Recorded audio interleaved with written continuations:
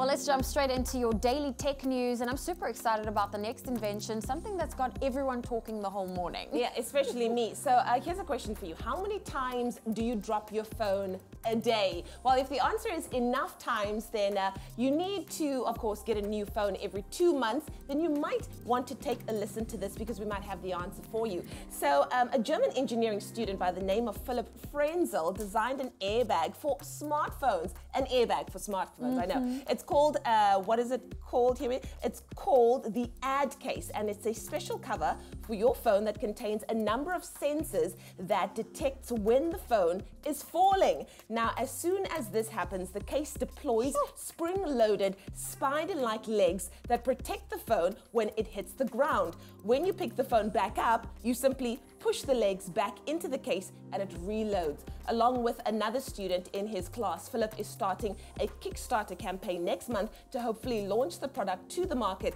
but at this point, it's still just a concept. But I'm here for it. Can it please not be a concept anymore? Because my phone just has a desire to be face flat on the ground. It wants to be there. How many times have you replaced your screen already? A lot. Too many times. I'm like master level of the Spider-Man app right now. Well, from mobile airbags to living in an age where robots are seriously taking more and more jobs as technology improves. Now, they might be coming for Hollywood's action stars, and Disney's Imagineering department. They have designed an autonomous stunt robot that is able to perform high-risk moves with human-like accuracy.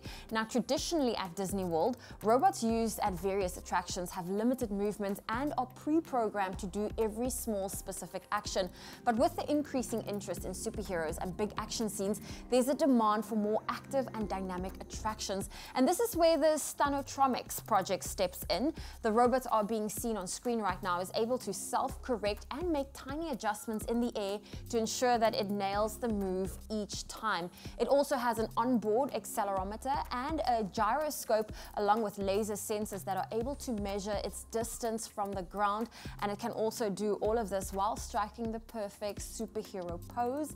And I think the long-term goal is programming multiple of these robots to orchestrate epic live action stunts scenes that are, perfectly accurate every single time.